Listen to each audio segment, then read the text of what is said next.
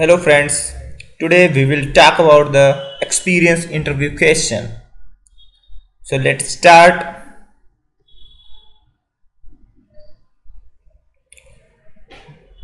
C# interview questions. So if you not subscribe my YouTube channel, please subscribe, like after watch this video.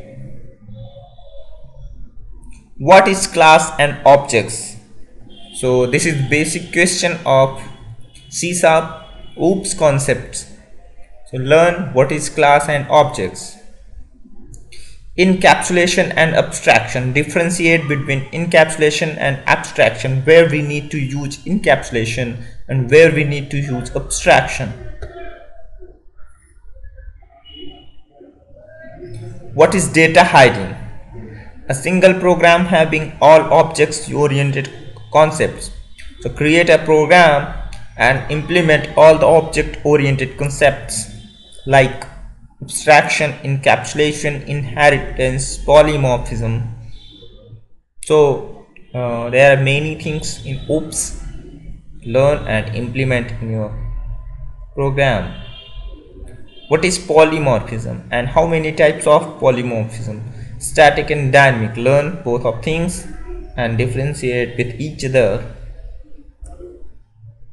Methods overloading and overriding. What is concept of method overloading and where we need to use overriding?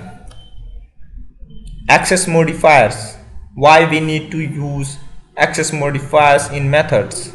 So learn how many types of access modifier and where we need to implement.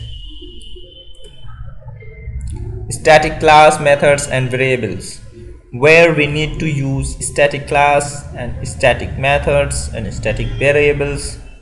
Learn the description and implement in your program. Assembly, where we need to use assembly. Garbage collector and its generation, why we need to use garbage collector and why we need to use garbage collector in our program and its generation. Array, what is array? Enumerator, what is enum and why we need to use this constraint? Enumerable, what is the difference between enum and enumerable? Abstract class and inheritance, what the difference between both of them? And it's mostly asked by the interviewer. He can ask you what is the abstract class and what is the difference interface.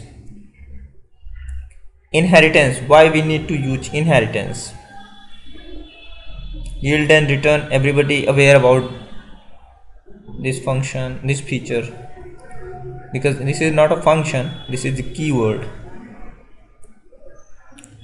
Double, equal and dot equals method, where we need to use double equal and where we need to use dot equals methods. This is the extension method dot equals.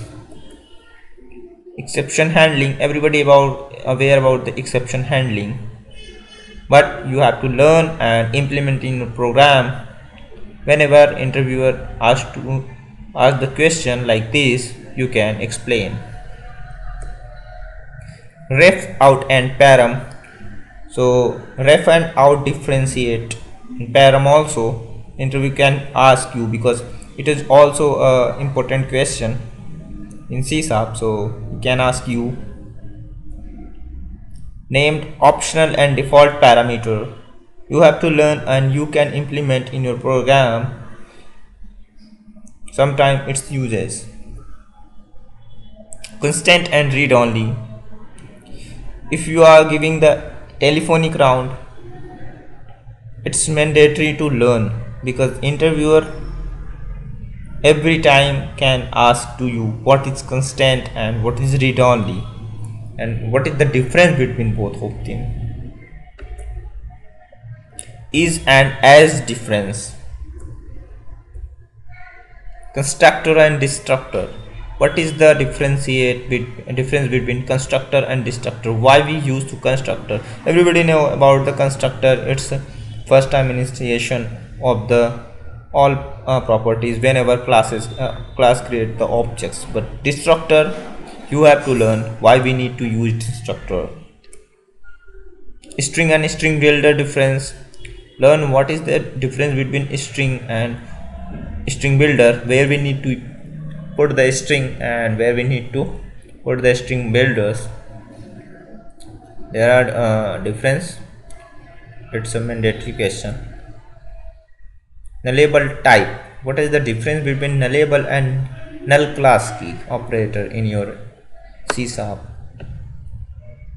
Expando and tuple, you can learn. It's the most important question. Use of using in C#, it's very mandatory, because use of using interview can ask where we need to use using keyword. Partial classes, it is also very important topic. Partial classes, methods and interface. Sealed classes, sealed is also an important question. SQL connection class is sealed class.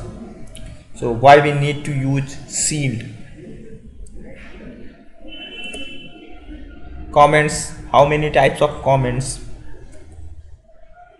Reason, what is reason and why we need to write a reason whenever you writing the code. Deep copy and shallow copy in constructor, what is the difference between both of them?